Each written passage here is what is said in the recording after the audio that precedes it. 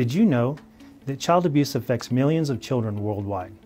It can lead to physical, emotional, and psychological harm that can last a lifetime. According to the National Children's Alliance, more than 600,000 children are abused in the U.S. each year.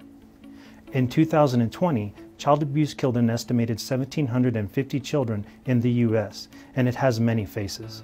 Neglect, sexual and physical abuse, and sex trafficking are all ways children are harmed. But there is hope.